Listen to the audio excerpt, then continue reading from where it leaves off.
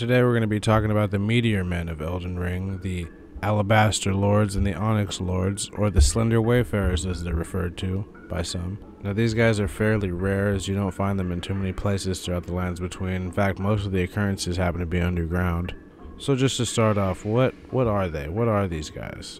Well, from some in-game text we can deduce that A, they founded gravity magic, and B, that they rose to life when a meteor struck a long time ago. Which isn't too much to go on, so I guess we can maybe get some notes from their appearance. Both subgroups are functionally identical outside of the color differences. They possess long hair, a tall, slender frame, as their name, Slender Wayfarers, suggests. No clothes whatsoever outside of this belt engraved with strange symbols, possibly relating to the gravity magic that they founded, or possibly relating to the meteor that gave them life.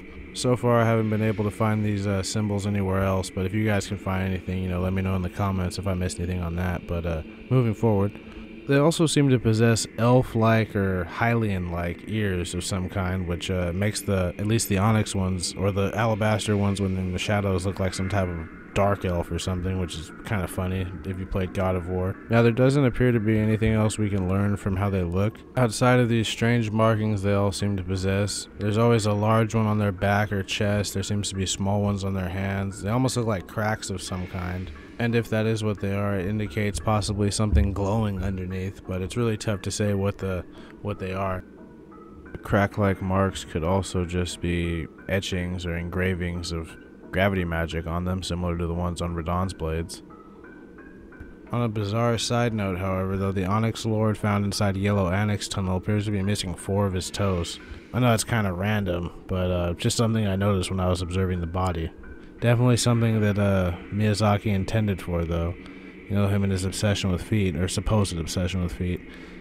Another key difference between the Alabaster Lords and the Onyx Lords would be their choice of a weapon. The Alabaster Lords possessed a blue straight sword of some strange meteor-like make, and much like the Red Guards of Hammerfell, the Onyx Lords would sport curved swords of a strange brass or gold-like material. One key thing to note is that the wielders of these swords and the swords themselves seem to possess inverted abilities. The Alabaster Lords would imbue their swords with the ability to pull in adversaries, whereas the Onyx Lords would imbue their blades with the ability of repulsion. Now, outside of a few caves and the one you may find in Raya Lucaria, there aren't too many of these guys to be found throughout the game map. However, one in particular you can find at the crater-pocked cliffside in the Weeping Peninsula. Now, at this location you can find several enemies along the crater.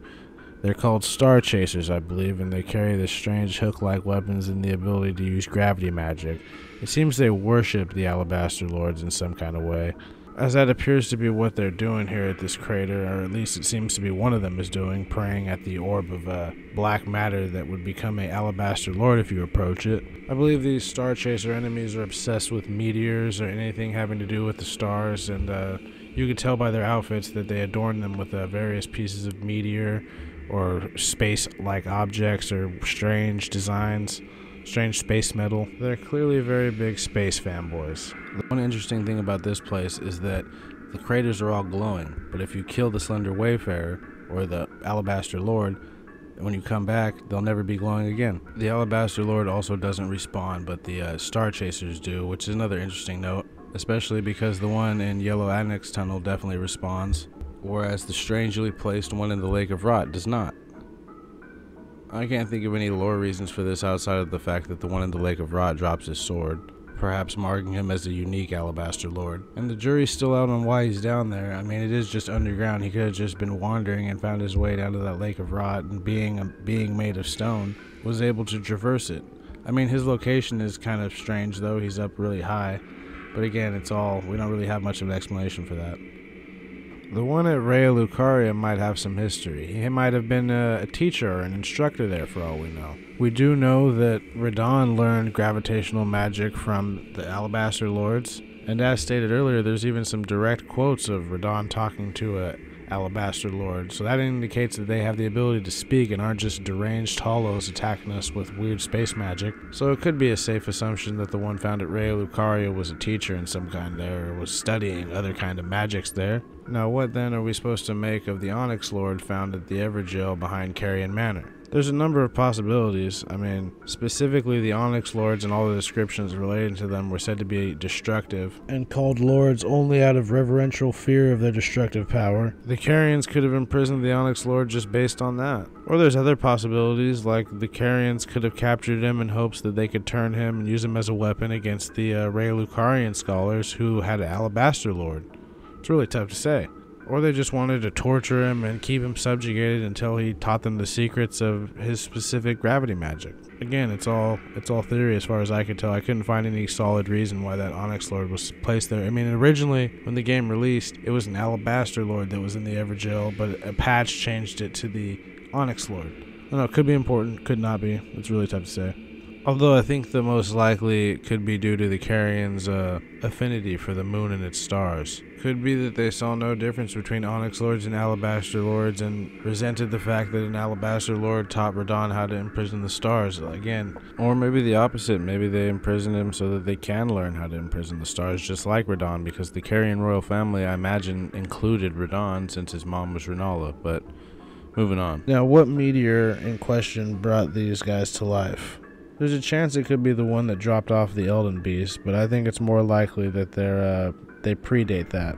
There appears to be some association with the falling star beasts, who I believe are little cocoon form versions of the Astels we come across, as they seem to possess the same strange type of dark matter teleporting ability, or just the fact that they cloak in dark matter.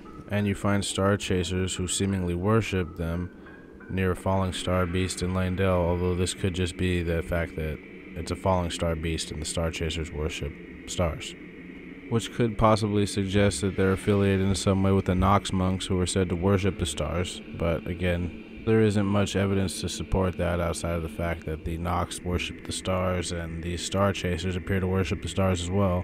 There's also the fact that one of the Estelles apparently leveled the Eternal Cities with gravity magic. Now, if the Estelles are indeed affiliated with either the Onyx or Alabaster Lords, then this could definitely suggest a rather antagonistic relationship with the Nox monks and the beings of the Eternal City. Although leveling a city seems more in line with the Onyx Lords than the Alabaster Lords, from what little we know about the two.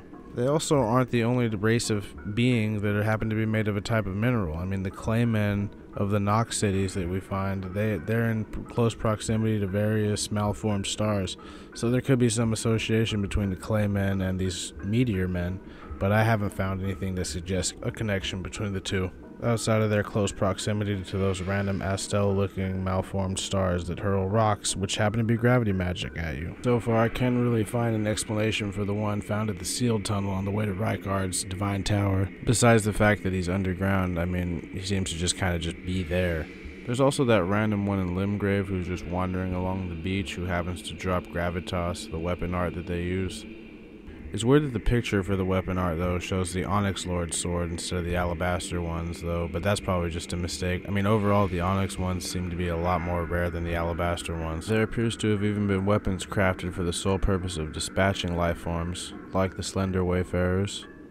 I couldn't find any evidence stating whether or not Radahn learned gravity magic at Raylucaria or Celia, the town in Caelid, but just that he learned it from an Alabaster Lord, although I'd say that the Celia option is a lot more likely given that it's located in Caelid, which was his domain. As far as I know, I don't believe there's any Alabaster Lords located in Celia, and there is one located in Raylucaria, so although that doesn't really mean anything either, as it's probably been quite a while since Radahn learned from that Alabaster Lord. What's more interesting about Celia itself is the fact that there's the Nox monk and the Nox sorceress randomly there, unless there is an explanation I haven't found for them yet.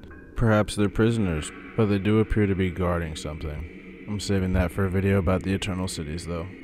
But these guys definitely seem to be like one of the more underdeveloped parts of the lore, at least so far that I've found. I haven't found much info on these guys. Let me know if I missed anything. Please like and subscribe if you liked the video. I hope you found it informative. I plan on branching out from just Elden Ring content. There's a lot of shit I want to talk about. Like, there's lots of Legend of Zelda stuff, Elder Scrolls stuff, Yakuza stuff that I definitely want to talk about and make videos about. But right now I'm just really on a roll with the Elden Ring stuff because I'm just kind of learning as I go. But I'll see you guys next time.